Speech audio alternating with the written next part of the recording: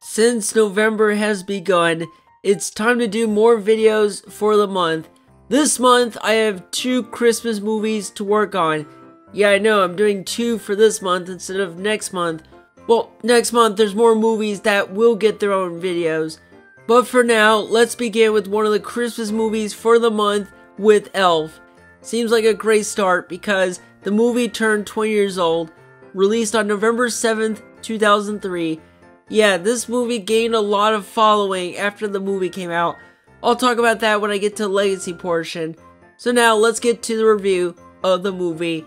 An orphan baby crawls into Santa's sack and is unwillingly taken back to the North Pole.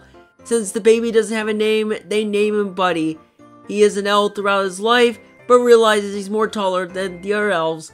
Papa Elf explains to him that he was born to a guy named Walter Hobbs, and the only way for Buddy is to travel to New York, where the father works at. But yeah, the story is corny, but the idea is actually not that bad. Yes, I've seen characters that have this kid body, but into adulthood like Pee Wee Herman and even the movie Big with Tom Hanks. At least there's more life than being an elf. Anyways, when I saw the previews on TV as a kid, I thought, this looks like a cute Christmas movie to watch, and yeah, it was. I did have it on DVD when I watched it back in the day, though I'll talk about how many times I watched this movie. Now let's get to the characters. I'll save Buddy the Elf the best for last and talk about the other characters. Walter Hobbs is a executive publisher for children's book, played by the late great James Caan. I will say, when I was a kid, I couldn't follow Walter much. As an adult, now I do. I love his reaction to Buddy and the way he's subtle and even how Caan trying to react and say. I think Walter is great in the movie. Then you have other characters like Santa, in which he's a bit of a grump sometimes, but still nice. Jovi is a fine love interest for Buddy, though Zooey Deschanel does a good job of her acting. Side note, I do find it odd that she had blonde hair rather than her brunette hair as of now, but I'll leave it at that alone.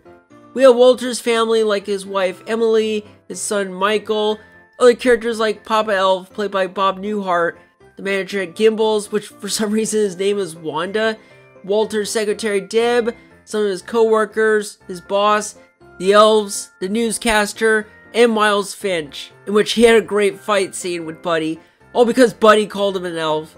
So yeah, there's not much else to say of the minor characters aside from Walter. Now let's get to Buddy the Elf. Many people say he's either what makes or breaks this film. I mean, yeah, as a kid, I liked Buddy a lot because he was more of an innocent and can be naive. As an adult, he did get a little worse when I got older, unlike Walter where it's the complete opposite. But I will say, I do find Buddy to be believable. I do find in certain scenes where the naivety is at, and he could be funny sometimes. Though the scene where he shouts no of his father being on the naughty list is funny. Though I do see people say Buddy screams too much sometimes, like this door swing scene. Yeah, people will find Buddy annoying sometimes. And while I'm on the same boat as some people, Buddy's still got its humor, naive, and innocence that you have to love him or find him a little irritating. Though that scene Buddy helping Michael out with the snowball, that's pretty cool. I need a bodyguard like him. And while I'm mixed on the character, Will Ferrell still did a good job. In fact, this was his starring role right after he left Saturday Night Live. Well, Old School movie came out first, and then Elf. Kudos to him. With the characters out of the way, let's talk about the comedy. It's still funny, but not super hilarious as other comedies I've watched. Even Home Alone, a Christmas movie in the same genre, has way more laughs than this. Man, talk about differences there. The writing itself is fine, but it could have been cynical. I like how in the North Pole scene they use stop motion puppets, which is referring to the Rankin Bass special, Rudolph the Red-Nosed Reindeer. Speaking of that, the effects are good, but not great, hence why the budget for a small movie. So yeah, Elf is a good Christmas movie.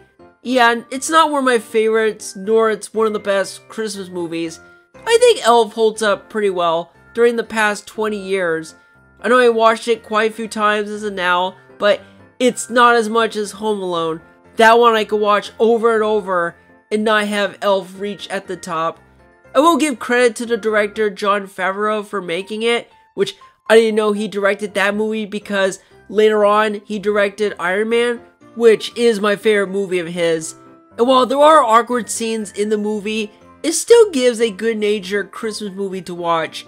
In fact, Roger Ebert called the movie has a heart, a brain, a wicked sense of humor, and it charms the socks right off. Kids will definitely love it, and for adults, I think they'll like it fine. But now let's get to Legacy. I won't say too much on awards since there's not that many, but Elf got so much ranking by critics of being the greatest Christmas films list. Like, man, they find it even more enjoyable than the other Christmas movies. As for box office, it ranked number 7 in 2003, and yeah, made it to top 10. There was going to be a sequel for the movie, but they canceled it. I know Will Ferrell had a hard time during the movie's production. It would be difficult to dress up with that costume since it's pretty tight. So yeah, a sequel for Elf is not going to happen. There are other medias for Elf, like having a Broadway musical in 2010, and even an animated special called Elf Buddy's Musical Christmas, which I totally forgot that existed. Besides other media, there are merchandise for the movie, and yeah, they pop up a lot. Yeah, they had so many merchandise, which it's insane. But yeah, the legacy for the movie has continued on for the past 20 years, and even marketing during Christmas time. And just in time for that, they announced that the movie is returning in theaters. Now is the chance for the month and the holidays. But that is all for the movie Elf. I still admire the movie despite its issues, but it's still a Christmas movie to watch during the holidays. Happy 20th anniversary to the movie, and one of the next videos is actually a Christmas movie that's also getting an anniversary, which you will see it soon. I will see you all for the next video.